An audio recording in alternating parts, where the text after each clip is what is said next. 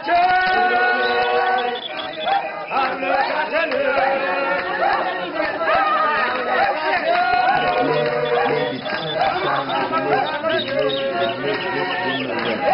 had. Once they raised their voices, there were noises of men who were so scared of this woman and saying, "Come on, this woman." And in that was the indirect metaphoric saying, "Go down, woman, go down, you don't belong to the world." Those were the words spoken by those who behave like they are intellectuals or false intellectuals of human beings who reasoned and said, man is the head, you is the shape in the body. Those who reasoned with their sick mental capacity and saying, the woman lives and resides in kitchens. Those were the voices of the oppressed, without knowing that they too were oppressing themselves, the mothers, daughters of the soil who build this society to be what it is. Remember the marches of women who took the initiative and saying, remember the voices of women. Hey, when men cry, the first word that comes out is Ma. These are the men who oppress. Popular education and informal education. Now, in the past 20 years, the college has been involved in using popular education for the building of the social justice movement. In the 1970s and 1980s, this work was mostly done with the most active groups in the process of the social mobilization, that is, the industrial working class and university and high school students. However, now the new social movements are composed of predominantly unemployed, informal sector, the self-employed, and most importantly, women. This has posed an important challenge as to how to deal with the immediate issues of survival at the same time as the movements address the broader issues of social, economic, and political power. Further, many of the activists in the new movements have limited organizational experience. Sustaining levels of mobilization, organization, solidarity building within local and global contexts are some of the key challenges facing the new activists. Thus, for popular education institutions like Khanya College, it is important that we play a role in developing popular educational methods. Thus, for popular education institutions like Khanya College, it is important that we play a role in developing popular educational methodology.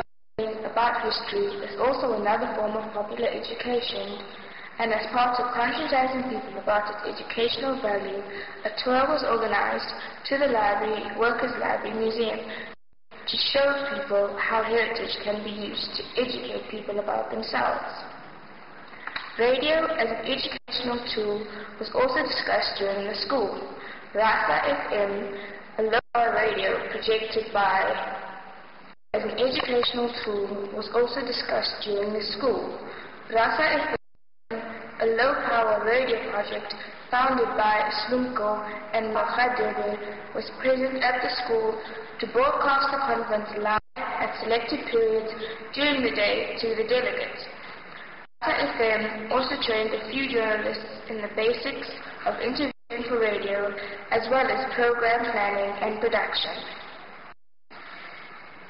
To implement this, a group of volunteer black journalists were involved in the daily production of Imbilayesu, the official newsletter of the winter school. This year, Imbilayesu was printed on A3 newsprint paper and was, as usual, very popular with the delegates. This group, which attended study groups, ICTs, poetry, music, banner making, and photography sessions, explored how these forms of communication can guide in the practice of popular education.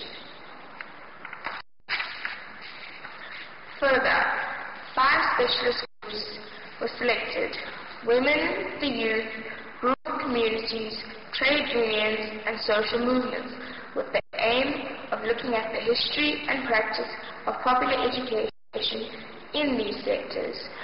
Throughout the deliberations, participants and speakers were asked to bring to bear a gender perspective and analysis in the debates on various topics, draw lessons from past experience of the popular education movement, draw lessons from international experience of the popular education movement, and strive to locate the theory and practice of popular education in an African context. In particular, the gender issue proved to be popular during the conference, many delegates asking why, despite the high prevalence of women in the new social movements, many women were still not able to take up any leadership positions in these organizations. The Winter School media team decided to go around seeking people's opinion on the reasons for the serious and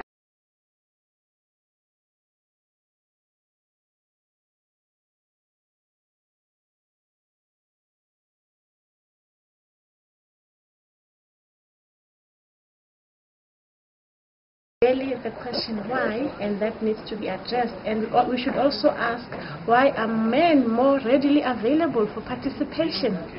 It can also be the point that they are free, no children to look after, so they are readily available. Okay, Sis Mosika, why do you think that women are not fully involved in leading struggles today? I don't think women are not leading struggles. Women are there in the struggles. In the marches, we see women in numbers. In most organizations, women are leading and they are in the majority. But women are not rising to the position, either because they are not forwarded to or they don't feel confident enough. And women do raise important and intelligent arguments and they do participate, but as secretaries of organizations. And I think that it's about time that women rise up to those to senior positions and take up their role. Okay, what can we do to ensure that women participate fully and take up leadership position of our struggle today? I think one of the initiatives that Khanya has made is that, firstly, for women to participate, like what Khanya College did this year, providing childcare and adopting it, that will enable women to participate. Also, there needs to be an education, and we need to, as social movement, to mainstream gender issues, to make sure, and we need to transform, not only as women but as comrades, because comrades are still uncomfortable when the word gender is mentioned.